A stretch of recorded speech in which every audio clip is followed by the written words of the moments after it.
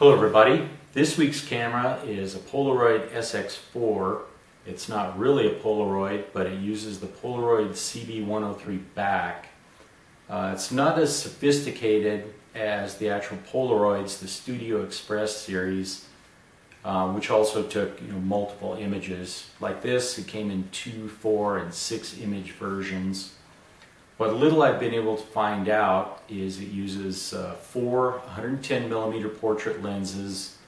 They give the focus distance as 40 to 56 inches. Ran some calibration tests, and this one focuses best at 44 inches. Made myself a little distance guide so that I can try and catch the cats or anything in motion. Uses pack film, so these days that means Fuji film.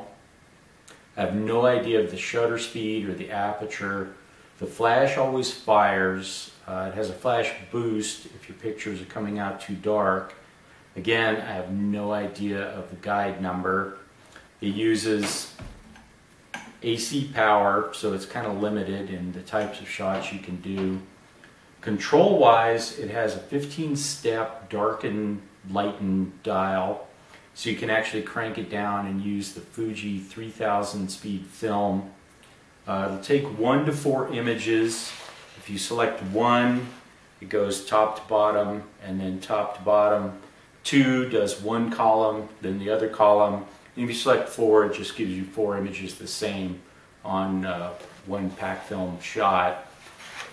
The other controls, it has a flash boost and the shutter button, the image selector.